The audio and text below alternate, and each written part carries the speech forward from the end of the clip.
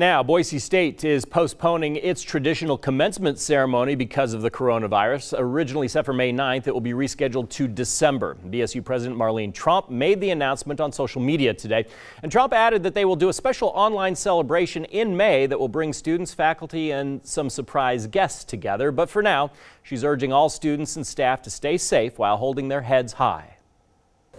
I truly believe that our students, forged in the fire of this challenge, will become more creative, nimble, and innovative as a result.